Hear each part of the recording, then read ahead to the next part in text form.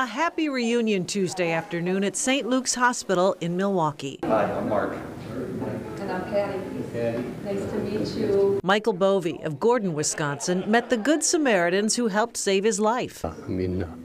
Very thankful to be here and very thankful for all these people. Bowe suffered a heart attack at the airport baggage claim last month after flying to Milwaukee from his winter home in Florida to go deer hunting. He said he doesn't even remember getting off the plane. And the next thing I knew was I woke up in the hospital here that evening. That's all I remember. I'm a nurse. Firefighter, paramedic, yes. Mark Loyce, a paramedic in Pleasant Prairie, and Patrice Starrett, a NICU nurse at Sinai, heard the calls for help. I rolled him over and I could tell he wasn't breathing. We started CPR, we got the pads on him. The AED did its job and analyzed and said shock advised, so we shocked him. Paramedics took Bowe to St. Luke's, where he underwent coronary bypass surgery.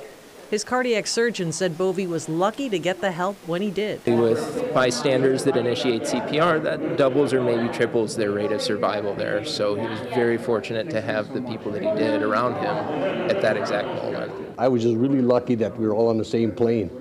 And they happened to be in, the baggage claim, and they didn't, I didn't dilly-dally around, or they didn't dilly-dally around. I would have stopped in the bathroom, who knows what would have happened,